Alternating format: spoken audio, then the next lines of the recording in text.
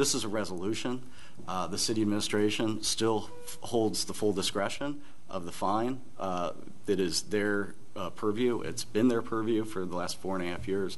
But the resolution, I believe, is important for council so that we do hear what the full story is, and that the ratepayer then can have confidence that the right thing's being done here as the contract not just expires, but the last payment is made.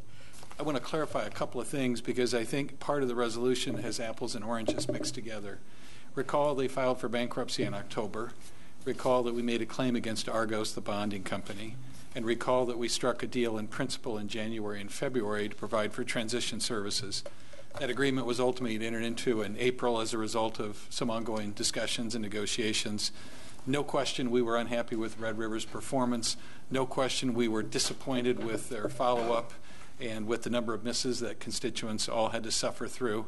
But at the end of the day, we've successfully navigated 6 months of choppy waters to, I think, a very successful conclusion with a national provider. The accounting for what fines were assessed and how they were assessed, absolutely the city's prepared to provide whatever information council wants. I would caution, however, we are not renegotiating the old deal. We can only beat that dead horse so many times, and I think we have. What we're doing is administering a contract that this council unanimously approved. The city entered into. The United States Bankruptcy Court approved it. Secured creditors approved it. The DIP lender approved it. Unsecured creditors approved it. And Red River approved it. The contract is between all of the parties I mentioned above and overseen by the United States federal bankruptcy judge, who is not terribly inclined to want to renegotiate a contract or reopen old wounds. So to be clear, it's just math.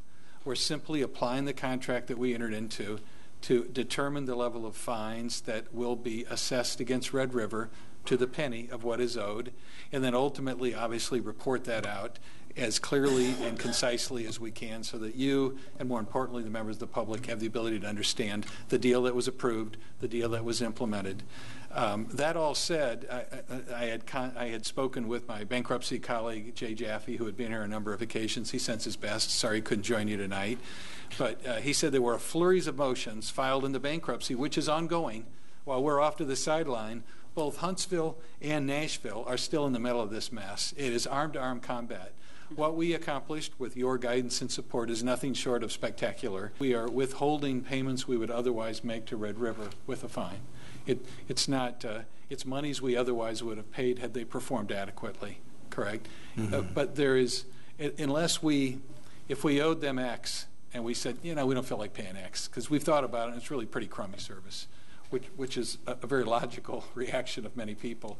That X, we would be at risk under the terms of the settlement agreement. There's attorney's fees provision, which says that we would pay the fees of the opposing party to the extent they were successful. We would also incur the wrath of the bankruptcy judge, and that's not where we want to be. So, correct, we don't want to play hardball, hold money back that we otherwise believe is owed because we're just unhappy with the level of service. We reduce to liquidated damages the offset in fines that we're entitled to under the settlement agreement. And there's no opportunity for us to go back and renegotiate those. I mean, Russ and I have been pretty much champion in regards to the garbage thing as well as everybody that's sitting here. But, I've sat with Russ in a couple press conferences and things like that. And my whole aspect is I want to support this resolution, but because it's a non-binding resolution, and Russ understands where I'm coming from here, I'm planning on abstaining. All right, we've got a first and a second. All those in favor signify with a sign of aye. Aye. All those opposed signify with the same sign. We've got one opposed. Any abstentions on this? And one abstention. Okay. All right. Thank you. All right, thank you. Have a good evening.